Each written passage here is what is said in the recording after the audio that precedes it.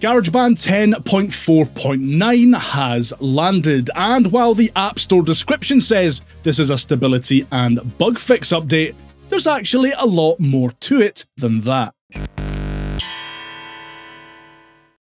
There are some juicy features, fixes, and quality of life improvements in this update. Here are the main standouts.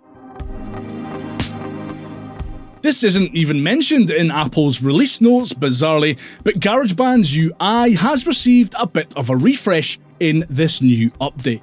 When opening a new project or creating a new track, the track selection window has been completely revamped.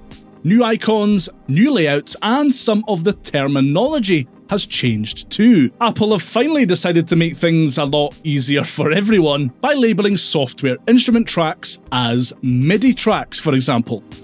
They've also switched the edit button from a pair of scissors to the same pencil icon found in Logic Pro. These changes extend to the drummer tracks library panel too. Where before we had a big old portrait of the currently selected drummer, that's now gone, leaving just the list of genres and drummers.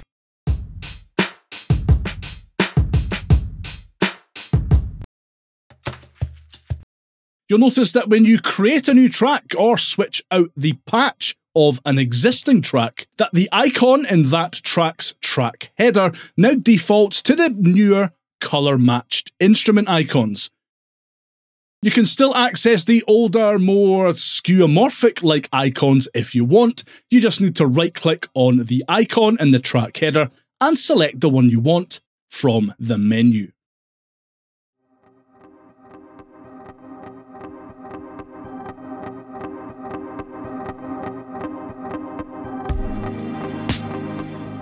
Two new previously iOS-only sound packs have been added to GarageBand for Mac in version 10.4.9, 8-Bit Legends and Vox Melodics. The theme of the 8-Bit Legends pack is classic 80s coin-operated video games and the lo-fi nostalgic sounds of that era. That description will either really appeal to you or turn you off completely. But the sounds included in this pack are actually really usable in a variety of different genres.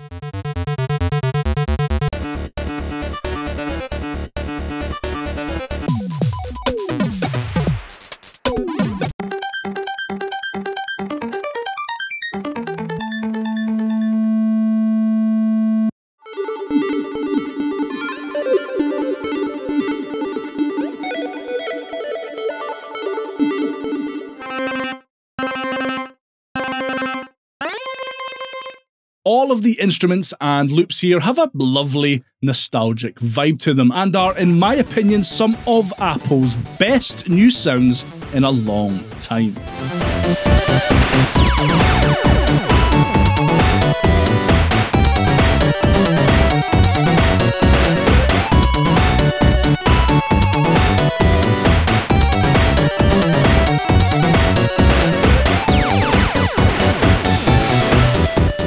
Vox Melodics is very much aimed towards beatmakers. The blurb inside the iOS sound library entry itself even says so, and allows you to add either straight up clean vocal loops or heavily processed clips to your projects. A lot of these vocal loops come as part of a harmony that, when put together, can sound really nice. I've been looking for the right thing, so baby tell me where you're hiding. I've been looking for the right thing, so baby tell me where you're hiding. I've been looking for the right thing, so baby tell me where you're hiding. It's great to see these packs finally land in GarageBand for Mac, but come on Apple, is it really so difficult to release new sound packs at the same time on both iOS and Mac?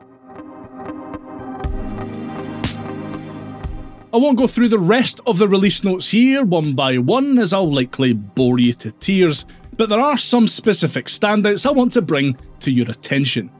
Opening plugins in Controls View is now a far more stable affair, with a couple of fixes being implemented here.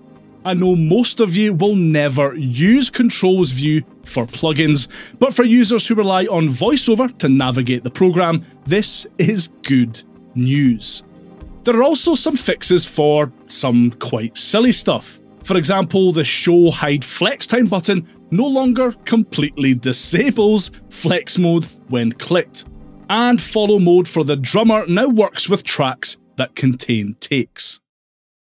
I'll link to the full release notes down in the description below this video, but that's pretty much the big news for GarageBand version 10.4.9.